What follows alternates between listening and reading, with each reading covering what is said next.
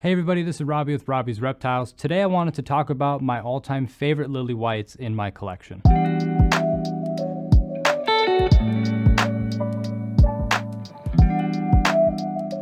Coming in at number 3 is Ishtar, my soft scale lily white.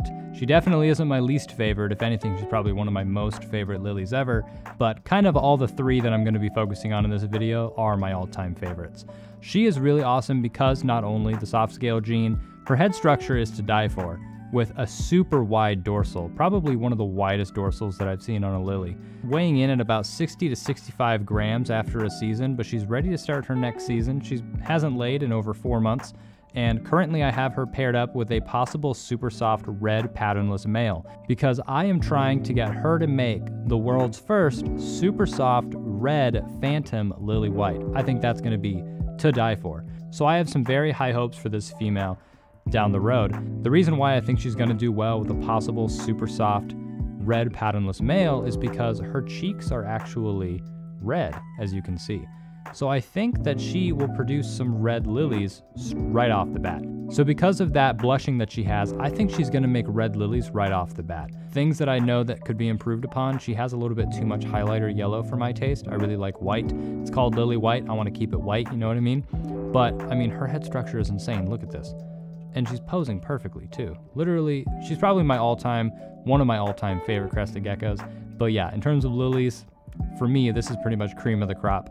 Hopefully I can make a super soft from her and be able to keep it up and grow it up, and then compare her, a soft scale lily, to a super soft lily, one of her offspring down the road. Now, the second lily white on that list has to be this female, which is for some reason named Noodle. That's what Gui's Gecko had named her before, so I just kept it because I'm too lazy to come up with more names. She is an absolute showstopper.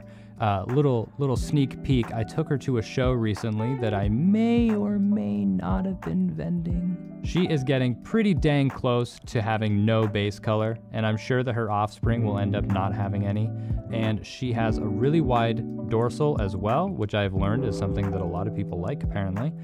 Okay head structure, I've seen better, especially because her body is so large. I think that she could improve upon that in some way. So next season, I'll probably pair her to something like Cowboy to really improve that head structure in the offspring. But I mean, in terms of lilies, I mean, it can't get much better than this, right?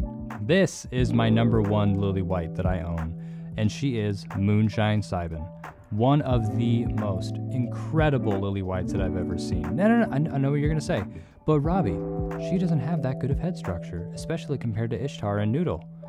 But look at that pattern.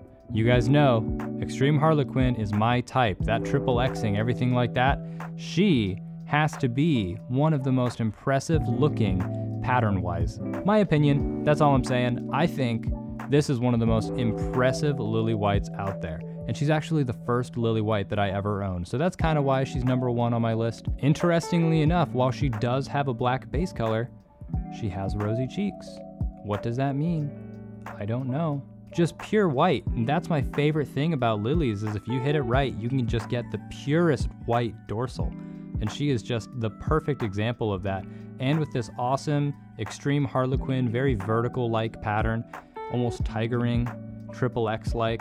This just has to be the pinnacle of lily whites for me. I just want to keep making more and more of her. I really don't think it gets much better than this. Because sometimes, believe it or not, you can have too much pattern, and then you can't even see the shape of the pattern. You can't even see the base color. So for me, this is literally the perfect amount of expression. She's pure white, none of that highlighter yellow. For me, this is pretty much as good as lily whites can get.